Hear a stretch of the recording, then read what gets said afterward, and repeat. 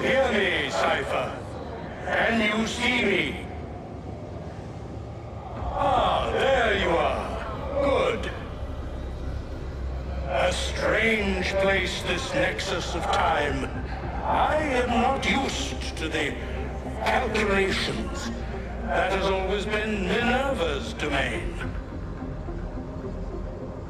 I see you still have many questions. Who were we? What became of us? What do we desire of you? You will have your answers. Only listen, and I will tell you how. Both before the end and after, we sought to save the world. We built vaults within which to work, each dedicated to a different method of salvation. They were placed underground to avoid the war which raged above, and also as a precaution should we fail in our efforts. Each vault's knowledge was transmitted to a single place.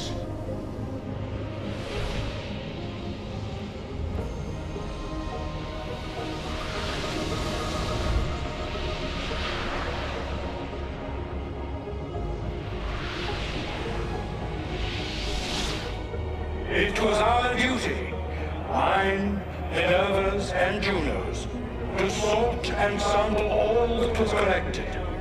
We chose those solutions which held the most promise, and devoted ourselves to testing their merits. 6 we tried in succession, each more encouraging than the last, but none worked. And then the world ended.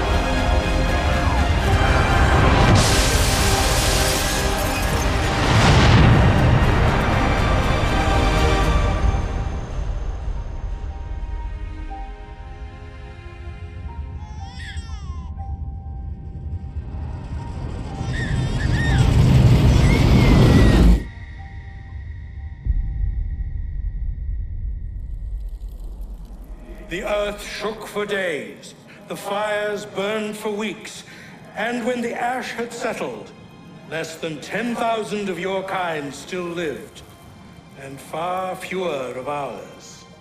But we carried on, together, to rebuild, to renew. Listen, you must go there, to the place where we labored and lost. Take my words. Pass them from your head into your hands. That is how you will open the way. But be warned, much still remains in flux, and I do not know how things will end, either in my time or yours.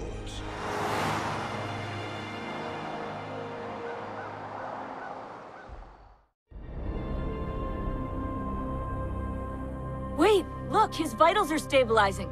Something's happening. He's moving. Desmond, can you hear me? Son?